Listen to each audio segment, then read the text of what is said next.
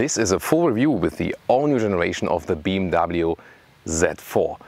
And we will solve the question, 4-cylinder 30i or 6-cylinder M40i. In general, exterior, interior and the driving experience, agile driving, some high-speed motorway driving in Germany today with closed top, and of course open-top cruising. Please join us in full HD, full screen and full length. Let's go!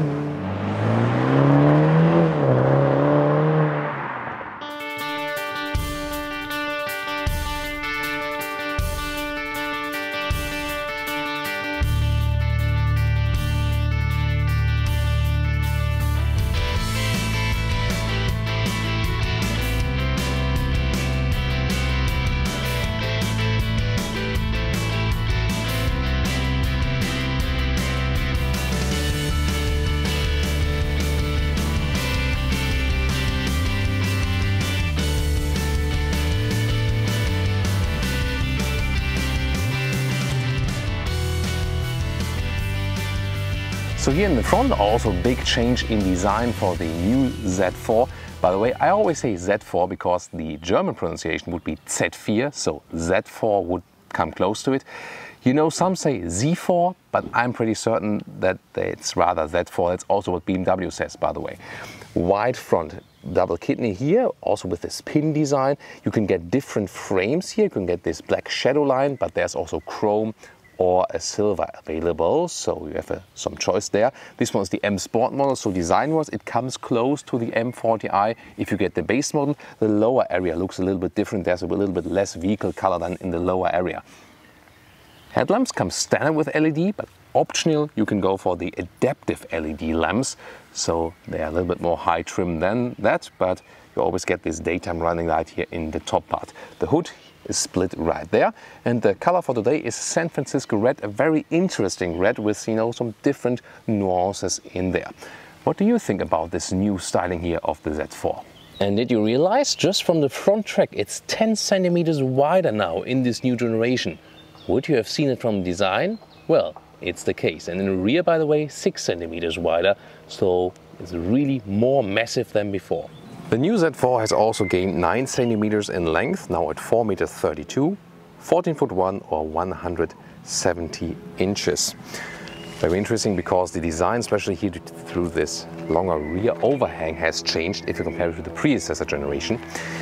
Then 17 to 19 inch wheels, those ones are the top one, 19 inch in black. Those air breathers here, they're in this case really open, not only design element, they change it from time to time. Sometimes it's, you know, working, sometimes it's all closed and just fake. Then you can see two design lines, one of the top part here, one in the lower part, raising a little bit to the rear.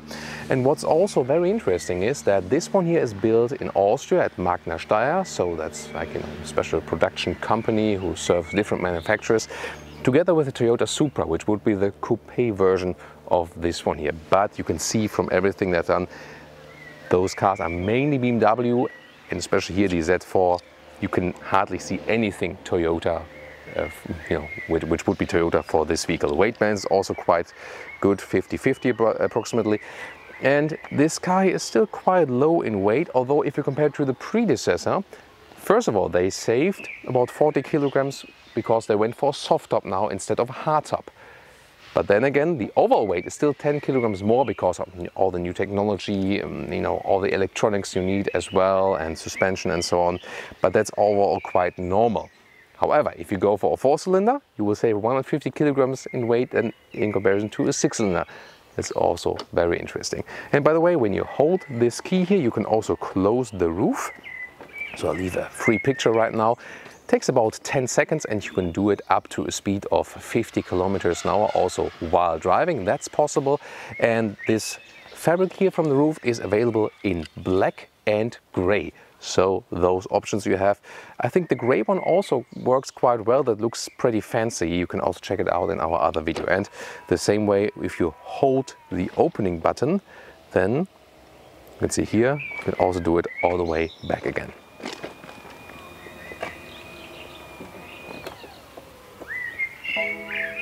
And now to the rear, which is, you know, pretty neatly designed, just very little design lines. Very interesting also the side look right there, quite sculptural.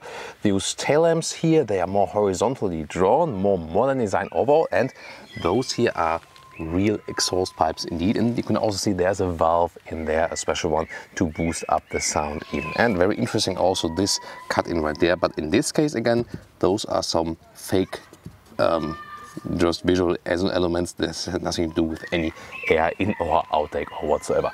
So what do you say about the overall styling of this new generation, guys?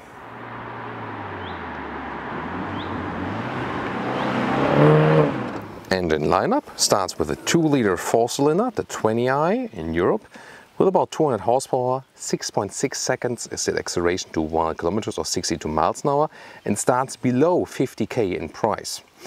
Then you already pay about 5,000 euros more, or also about 50,000 US dollars in US for the base engine for the US. This one then will be the 30i. This one here today, 2-liter 4-cylinder, same block, but then 258 horsepower and about the second faster in the acceleration, 5.4 seconds.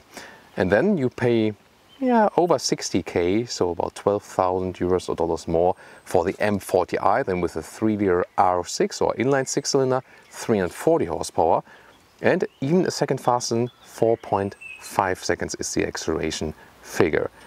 Yeah, so more price, more horsepower. The question is the 4-cylinder enough actually in the acceleration? We'll find out for you.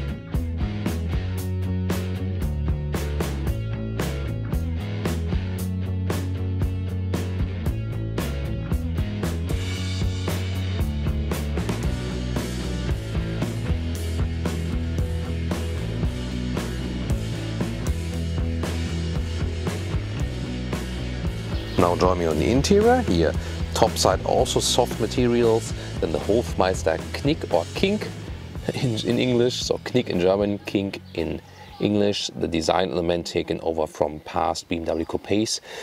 Then an optional sound system which has really decent sound like that. M entry badge. This one here is the M Sport model. And the steering wheel. It's the M steering wheel, also with a Sportia touch. Left side here for the cruise control, right side for voice input or for the volume. Then no seats. There are 2 seats available, normal sport seat and an M Sport seat, but they are not too different. They both basically have the same form, just a little bit here. Now from the stitching area here is different. And the good thing is the customers in US can buy a full sensor tech option. In Germany, for example, we cannot get that. Mostly also this one here is animal skin.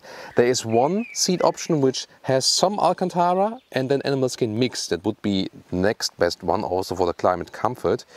But since this one is built in Austria, you should also just ask, even in Europe, if you can get the sensor tech seat then to be a little bit more animal friendly.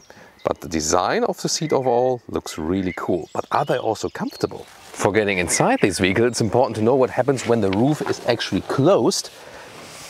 So I'm 1.86 m or 6'1", and when the roof is closed, that still leaves me some headroom. And wait a minute, not even all the way down with the seat here. So when I'm going all the way down with the seat, even more headroom. But you can see the seat itself, you know, it leans a little bit backward then when you put it all the way down. So it's actually better for the comfort. When you push it a little bit up, then you sit a little bit more upright. That's better than for the overall driving comfort. And since I have some more headroom left, that's also actually possible.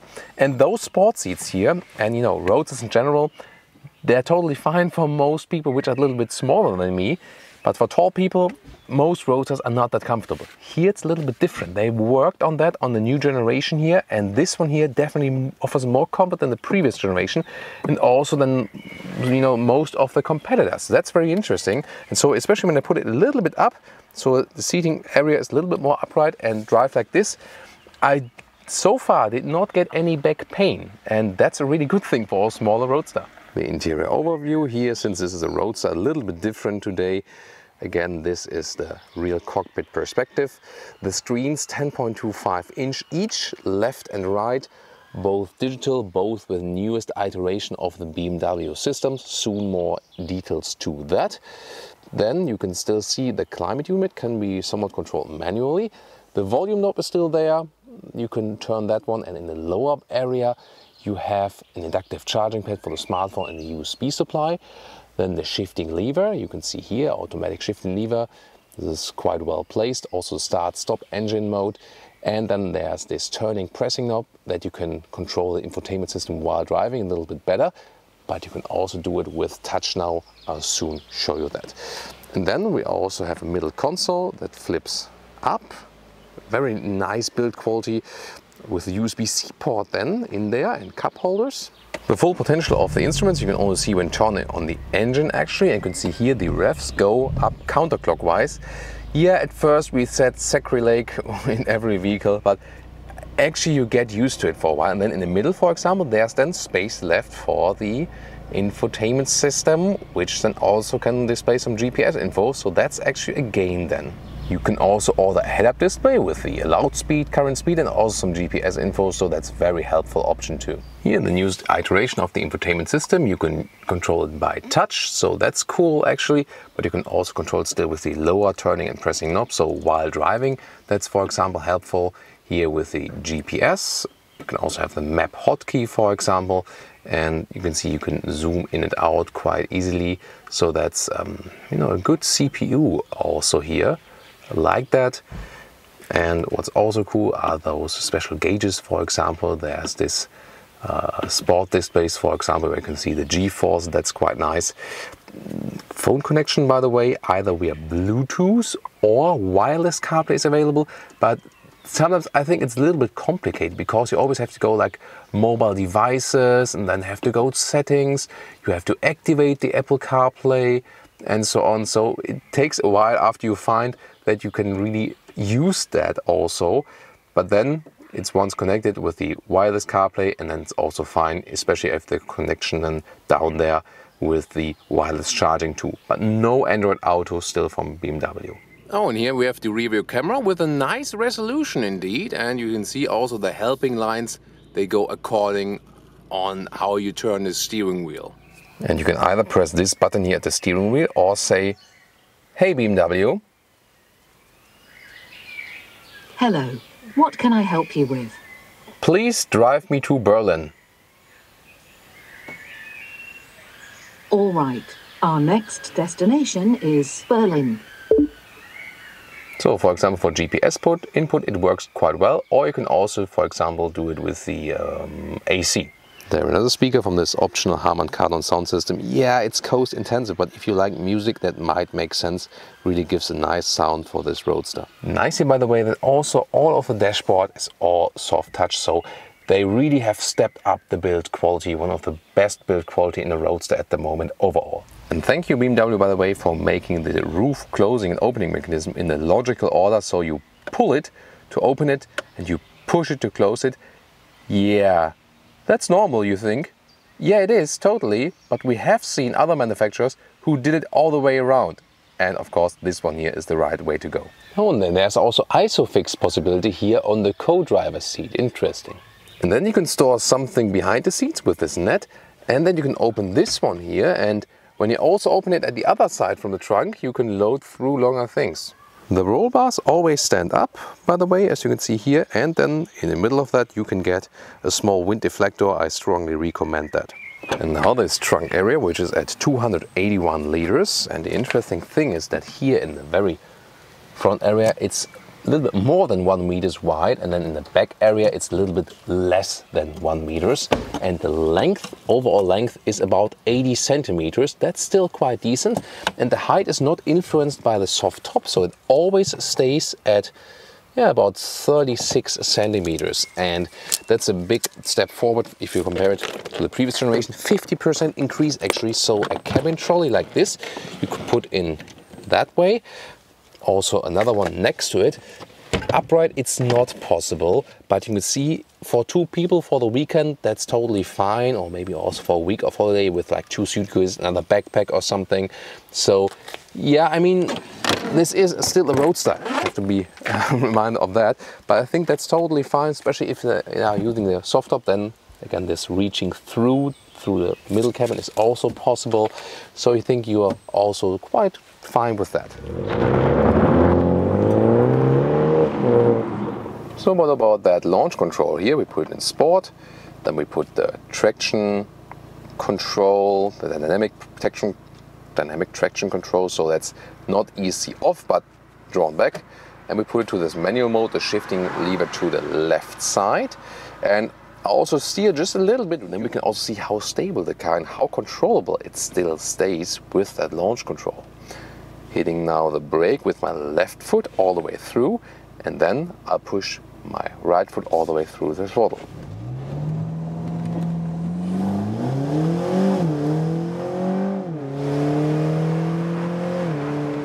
That was just 100 kilometers an hour. Wow, very nice. And have you realized how smooth that launch control went actually? So I was very well in control also of the vehicle, so I think quite well done. Yeah, I think, you know, with the M40i, with the launch control there, we definitely felt the difference. I had some, quite some struggle to activate the launch control last time, by the way. It always depends on, the car does not always want to do that. Sometimes the car tells you, yeah, I'm not really ready for that. Maybe because of temperature or whatever, all other factors play a role then there. Yeah, so this time it immediately worked, so it always depends on. And when I'm going back to the comfort mode, also the start-stop, by the way, is being activated, which I'm not a fan of this start-stop functions. I think it's not good for the engine. Well, that's not my opinion. We did talk about it with engineers, and when you're in the sports mode, that doesn't happen. And also you can activate it intentionally with a button right there. So it only saves fuel on paper for the manufacturers for their fleet consumption, but not really that much for the customers. So, and from this harsh acceleration, really cool, you can go back to cruising with the open top and just really enjoy that vehicle. And that's really very cool with this car. You can do both. You can have some comfortable cruising and you can have some great speed. Well, and now we're gonna go up the hill, some handling. Also in the sports mode. Then you hear more plop from the exhaust, definitely. The steering is a little bit stiffer, but overall the steering is very soft, even in the sports mode.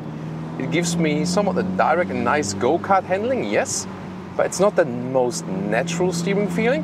But overall, this car is very well to control. So look at those steering commands here. It very well responds to what I'm doing. Also, the slight oversteer them from this rear-wheel drive really gives me good accelerating out of the corners. If I'm really exaggerating it, there would also be the rear differential lock optional. Wow, very nice.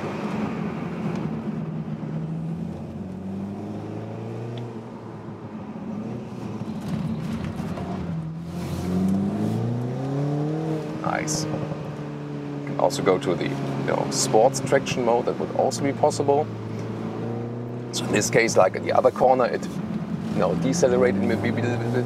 Here now, when I have it off, I have a little bit more play, but still such a good traction from the car. Wow, that's really a lot of fun to drive it in an agile way.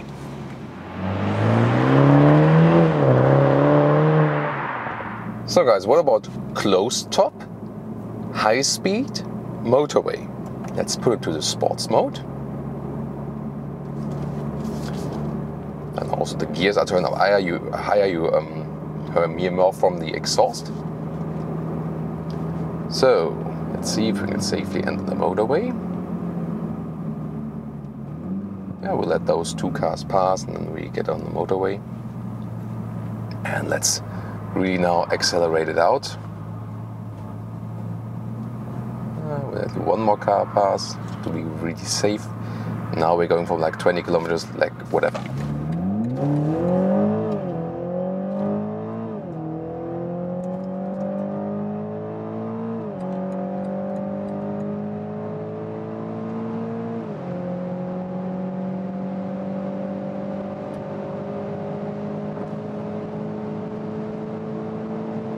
Plop. That's 200 kilometers or 125 miles per hour. Pretty decent as for the acceleration. So, and of course now it gets somewhat loud in here, although we have the closed top. But that's no wonder with the convertible overall at those speeds. Now the brakes, oh yeah, that's good because the car is not heavy in weight, therefore the brakes are also working very well. Nice, nice, nice. So you don't need much more power, I would say. So the M40i is of course more powerful as for the acceleration, yes.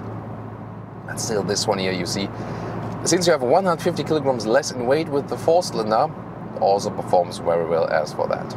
Nice. And now driving with closed top. And let's see, oh, you think I need some AC now when I have the top closed. You have to go to the AC menu to activate the AC or deactivate again. That's not such a good thing, I think. So now at 80 kilometers an hour, let me set the cruise control. I think it's actually quite decent as for noise insulation. They also worked on that here in the new generation. So we'll soon also drive on the motorway with 100 kilometers an hour and open top. See how that one plays out. But here at 80 with closed tops, it's actually quite decent, quite silent. Not much wind noise anywhere, so that could be a solution that you would go longer motorway runs, for example, with the closed top, then countryside and so on. When you really can enjoy everything, then you would go with the open top, of course. Here in the tunnel, you can also check it out how it looks here like when you have everything illuminated. They have some ambient lighting in the lower areas, but not so much ambient lighting play here overall. Nice to see the digital gauges here also at night, so to say. And the car gives me also a very stable feeling here on the motorway, very decent, I like that. So there's always the question, can you use roadsters for the motorway for longer runs? And you know, quite a lot of times I would say no. But in this case, that would be one of the very rare cars where I can do that. Now at 100 kilometers an hour, and again, sound insulation is very well done. That's pretty cool. We are also very low on the road, so the wind can flow over us, to say. But they really worked on that they have less wind noise and so on. And I think that really works. Here again, even if you're at 100 and do some lane change or something, that's really so cool. Look at that reaction from the vehicle. So also at higher speeds it stays go-kart alike. Really like that. Wow. Yeah, so I think test here with closed top and the acceleration test also performed quite well. Again, I would like also you guys to compare it with the other review, the M40i, our initial review, which we tested in Portugal at the model launch. And you know, I have my experience here today with 6-cylinder versus 4-cylinder, and I would really like you guys also to comment if you would have the possibility, if you would buy this car here, which one would you go for? And also considering the extra price you have to pay for the 6-cylinder. Would really be, you know, interested in that.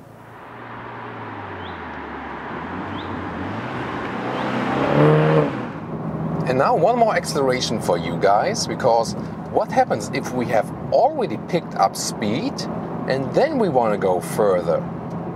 Does that still work with the 4-cylinder here? So we are now already at 100 kilometers an hour or 65 miles an hour. We can also use the shifting pedals here to go back some gears earlier and then hammer it. Let's go.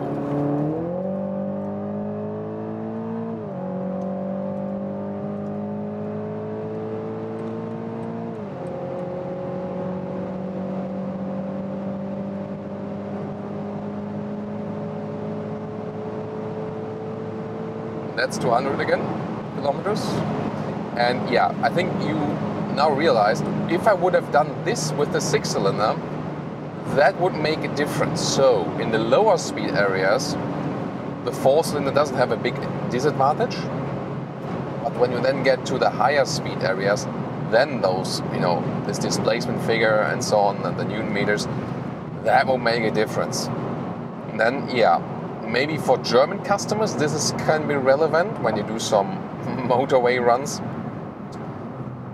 But again, for most other customers, this will not be that relevant then. Because if you, for example, imagine our friends in the US, where can you drive that fast anyway in the US? So I think that's really good to know. Still, talking about a really high level, this was still a decent acceleration. And again, never forget that this vehicle here is definitely lighter than the 6-cylinder, and I somehow feel you also somehow, feel it when driving the car. So it still handles very, very well. And I mean, had this one here also with the adaptive suspension, it's basically the same up as a 6-cylinder, and maybe this one here handles even a little bit better. And now to some city driving. And the thing is here with the 4-cylinder, you can be super silent, so it's more neighbor-proof, so to say, at least if you like your neighbors.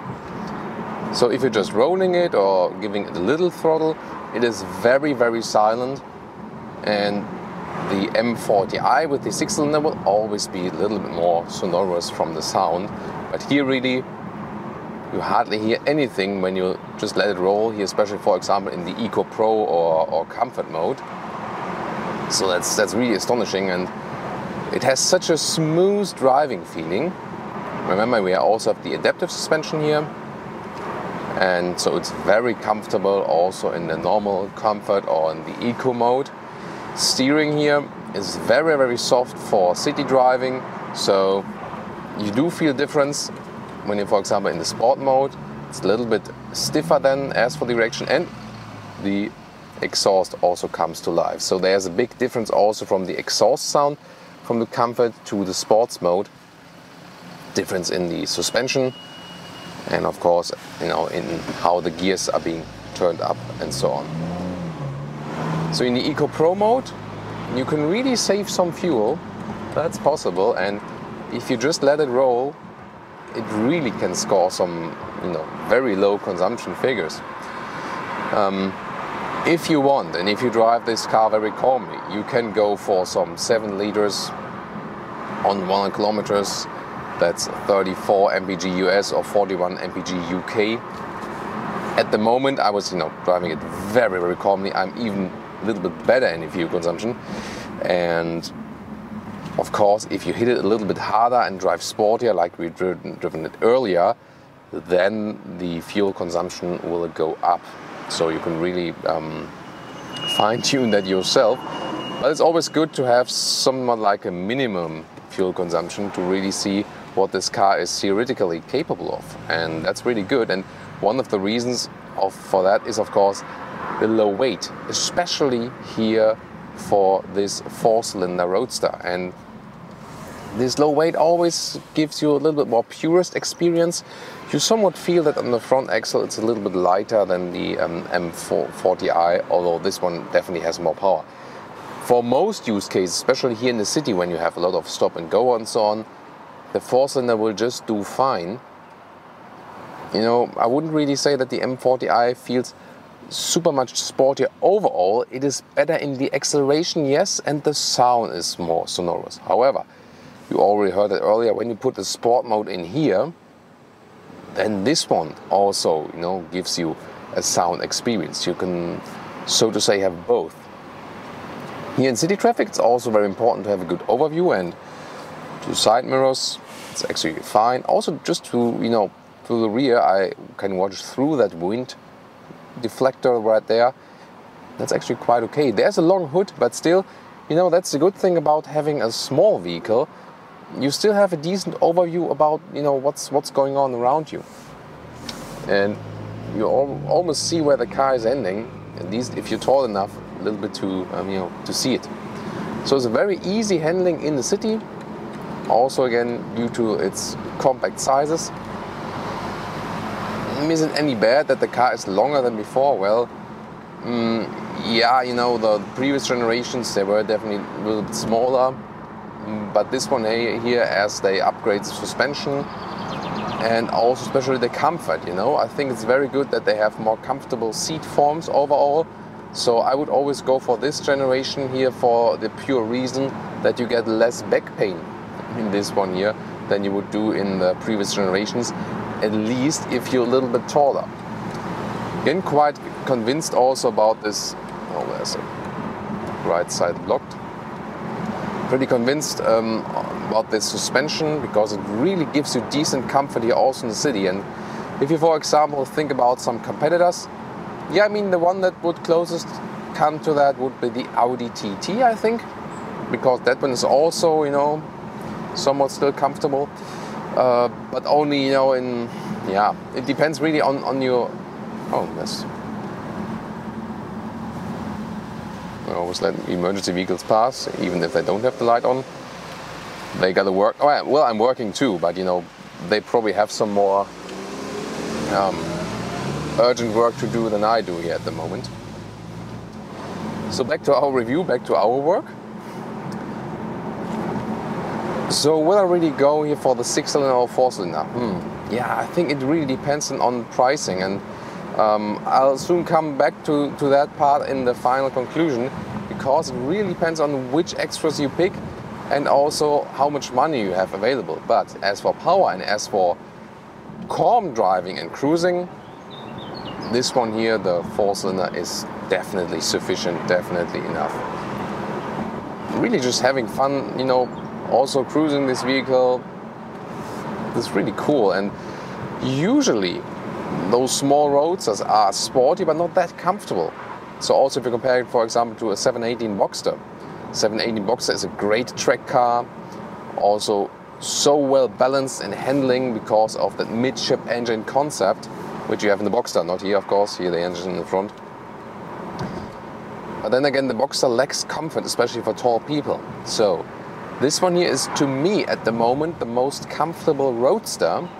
If you want more comfort driving an open top car, so driving convertible, then you would need to go to the segment of the mid-size convertibles, like a Mercedes C-Class, a BMW 4 Series, or Audi A5 convertible, which I really like that segment, you know, because it offers you comfort. It's still somewhat agile, sporty driving fun. At the same time, a recently had a discussion also, what about those big convertibles, like an E-Class convertible or like an S-Class convertible or this 8 Series convertible. They don't have so much more space, although they are so long on the exterior. And, you know, they are already quite bulky and not that agile to drive. So my favorite convertible segment at the moment is actually the mid-size segment. And I really have to say, I really like this one here for this new comfort. So this, the biggest thing they did actually. I'm really astonished how we could keep the fuel consumption that low still here. So somewhat again around 7 liters. Of course, it always depends on the throttle, but some cars, even if you drive them slowly, they are really high in the consumption. that's really funny. What about, by the way, the steering feel when you are in those, you know, comfort modes? It is very soft, yes, but the good thing is you don't have a dead zone area, and I do not like that. For example, we had it with the new 3 Series, that here in this low degree angles there was no feel, and here, I mean, there's play, yes, but you see the car does something when you turn the steering wheel, so I like that. Although I have to say it does not offer you the most natural driving feeling. As for the steering input, not most natural, somewhat a little bit arcade-like, especially if you are in those comfort modes. With the sports mode, it's better, then you have a little bit more natural driving input, but not as natural as you might want to have with the purest roadster. Here you hear that exhaust sound, because I'm in the lower gear now, rolling down, and also, you know, the whole sound characteristic is changing. And in the Eco Pro mode again, car shifts up again and is also once more definitely calmer. So I like it that you can use this car for different occasions that you have this mode where you can drive it. It's always fun to be in a roundabout. That's so cool. Yeah, that's also the reason why you might go for this car. You can have this sporty driving fun in the corners, but at the same time, you can use it for cruising and just relaxing a bit. And usually, again, as I said, those small roadsters are just for sporty driving fun, not really for comfortable cruising. So, again, I would at the moment think about, would I go for a mid-size convertible, like a C-Class convertible is great, or like the Audi A5 convertible. We also had tested the Audi S5 convertible, which was a lot of fun. So at the moment, I think, convertible-wise, I would decide between, either going like really budget, purist roads are getting an MX-5 or so, but I'm a little bit too tall for that actually. So I would rather think about this one here as a roadster, or then go for mid-size and Audi A5, S5, or the Mercedes C convertible, like a C400 or C43 or something. That would be a lot of fun then. So now we're getting on the motorway with open top. Also belongs here to our test. Wow, we even like 6 liters per 1 kilometers now. Seriously, it's awesome. So now sports mode again, and with open top, some acceleration on the motorway. We're going from 60 kilometers or 37 miles per hour to 100 kilometers. So that's already 105 or 65 miles per hour. That's quite decent. So now you're on the motorway. Good test. We couldn't do that at the launch in Portugal. Now we are at 100 kilometers an hour or 62 miles an hour. And I mean, here at 100 kilometers, this gets decently loud already. You might also pick that up on camera, so I have to work against it with the voice. And this is then still a difference to a mid-size convertible. Those mid-size convertibles, they remain relatively silent also on open top at 100 kilometers an hour. If you, oh, by the way, I can go to comfort mode again.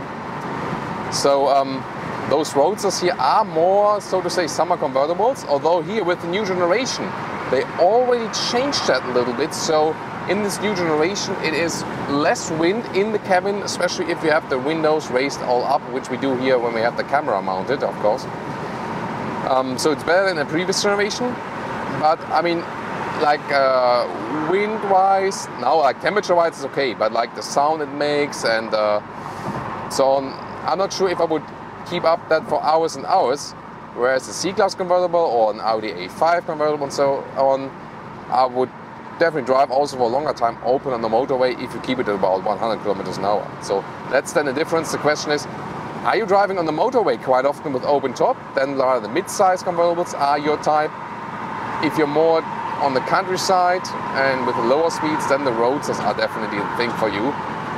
And of course, at any time you can say, let's close that roof and drive it with closed top. So that's also possible, as we've shown you earlier. But here, suspension-wise also and comfort-wise, as for the seating, again, it's quite astonishing that it's really decent as for the seating comfort here also on the motorway. And the stability on the motorway at higher speeds is also superb again. This really feels like a go-kart. Although it is longer than before, I feel they've made it more agile, and that's also quite an achievement, definitely. When you look at the side mirrors, there's also the blind spot monitor, this yellow triangle you can see here. And we can also set the cruise control. We do it here on the steering wheel, right there. And you can also have the adaptive cruise control. So here I set the distance to the car in front of me, and then also the distance is being kept. The run-off road protection here works in a way that it here counter steers as soon as I go off. It's not like this proactive system in this case, but that's also fine. And you can see this was quite smoothly done by the car. So I did not do that myself. Awesome job here also by the BMW engineers, because what we've recently seen with Mercedes vehicles, how do they do that? They have this run-off road protection with braking intervention. So the opposite side, where when you go into the right lane too close or stepping over it, then it's being brake on the different side, and then you have like a bam. So like a wow, explosion reaction, and that can be really dangerous, I think. So I think it's better to do it with a steering wheel intervention. So this about city driving and open-top motorway experience here.